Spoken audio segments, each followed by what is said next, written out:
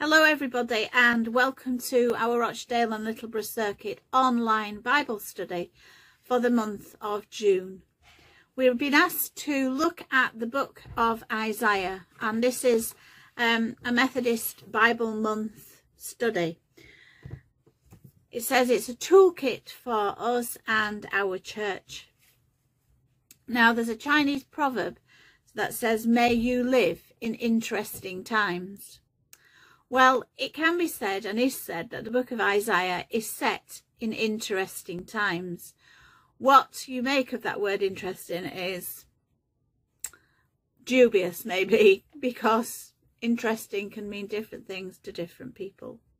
But in this context, it says the book of Isaiah is set in interesting times because it was a time of great political shift, of international instability, and of social tensions, and in the end, wait for it, catastrophic upheaval. I hope and I pray that that is not the case for us in today's world, but who knows? We don't know, do we?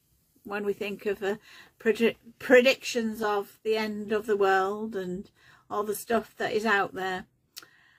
However, this Bible study gives us a bit of an opportunity to look at some of the themes of Isaiah, and myself and my circuit colleagues will be looking at this with you, presenting some things, presenting some topics for questions. This introduction will feature at the beginning of every episode, but obviously the study changes each week, and the questions will be on screen for you to see, and it may be good that you would pause at that point. There will be opportunities to pause the online message, and just so that you can have time to read and to digest some of what is being asked and some of what is being said. So we hope you enjoy it, and we look forward to your feedback at a later date. Our final readings for this, our Bible month of Isaiah, come from the latter chapters, starting with chapter 40, verses 1 to 2, and it's entitled Comfort for God's People. Comfort, comfort my people, says your God. Speak tenderly to Jerusalem and proclaim to her that her hard service has been completed, that her sin has been paid for, and that she has received from the Lord's hand double for all her sins. Our next reading is from the chapter 65, starting at verse 17, and it's entitled New Heavens and a New Earth. Behold, I will create new heavens and a new earth. The former things will not be remembered, nor will they come to mind. But be glad and rejoice forever in what I will create. For I will create Jerusalem to be a delight, and its people a joy. I will rejoice over Jerusalem and take delight in my people. The sound of weeping and of crying will be heard no more in it. And the last reading is from chapter 66, verse 22. As the new heavens and the new earth that I make will endure before me, declares the Lord, so will your name and descendants endure. Amen. So I'm here to ask the questions that Ruth is going to reflect on. And the first question is this: do you think that you have a responsibility to look after our planet and each other? And how might you do this? When I was preparing for this, the weather was just horrendous. It was one of those days when the rain was so hard you thought it was going to come through the roof. And then suddenly the sun would burst through and it was really, really hot. But significantly, I saw a lot of rainbows.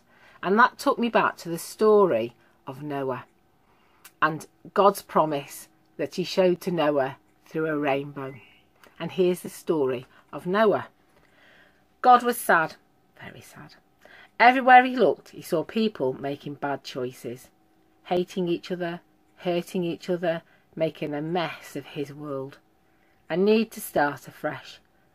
I need to make my world clean. And he talked to Noah. Noah wasn't like the rest. He was good, and God knew it. So God told him to build a boat. A big boat. A very, very big boat. Big enough to hold Noah, his wife, his 3 sons, their wives, and a pair of every animal in the world, and enough to feed them for a long time. Noah's family was surprised when he told them what he was going to do. Neighbours thought he'd gone a bit mad building a boat so far from the sea, and it wasn't easy chasing, catching and cleaning up after all the animals. But Noah was a good man, and he did what God told him to do. At last, they were all safely tucked into the boat. They shut the door, and then it started to rain. It rained for 40 days and for 40 nights. It rained harder than Noah had ever seen in his life before. So hard the streams and rivers and even the sea burst their banks. Soon every sandy beach, rocky path, patch of muddy water had disappeared beneath the water, and the boat began to float. It floated above the houses, above the trees, above the hills, and eventually above the mountains. It floated for days and weeks and months, and then it stopped, stuck on the top of a mountain. Noah opened a window to look out. The water was going down, but the world was far from dry. So he sent out a dove, and when the dove did not come back, Noah knew it had found a dry place to build a nest. "Come out," God called finally. "Come out of the boat. The world is dry. The world is clean, and now you and your family and all the animals must have children and fill it full of life again." God was really happy, and he painted a rainbow in the sky to celebrate the fresh, clean world and to promise that he would never send a flood like that again. It's good to remind ourselves of the story and the original reason for a rainbow being painted in the sky. Our planet is frankly in a mess. We've seen lots of programmes on the television about the state of our oceans, of the state of our skies, the state of all sorts of things to do with our natural world. And that made me think about what could you do to make a difference to the world, to reduce your carbon footprint. Could you, instead of using your car, walk or go on the public transport? Do you reduce, reuse, recycle as much as you possibly can? Do we compost or just throw everything in the bin?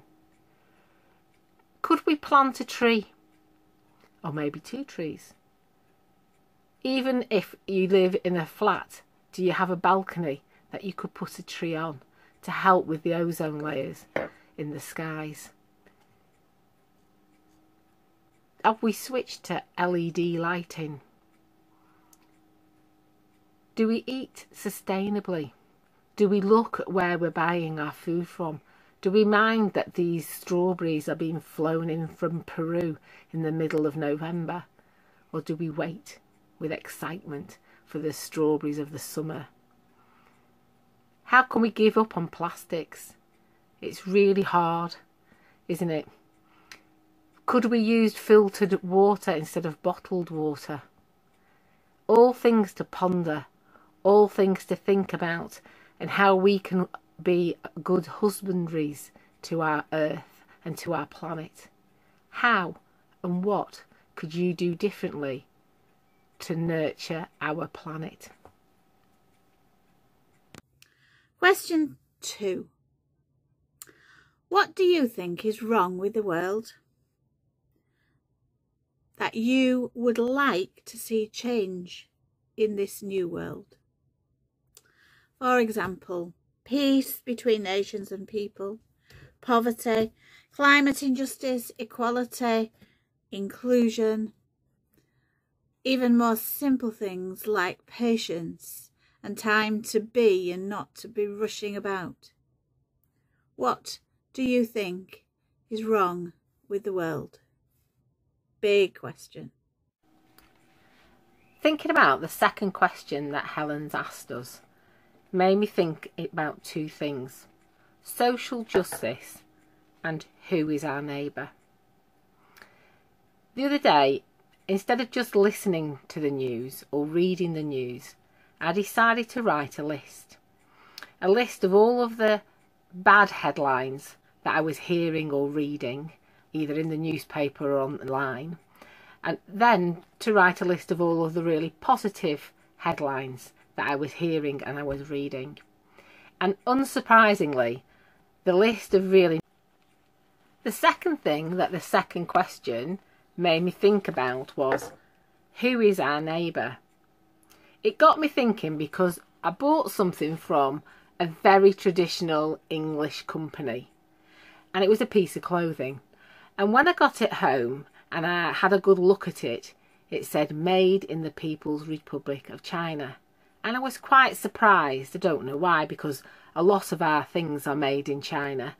But it made me realise that we are quite a small world. But then I thought, I've been to China and I've actually seen the working conditions of a lot of the people, and they're awful. That people sleeping where they work, people eating where they work, there's no safety.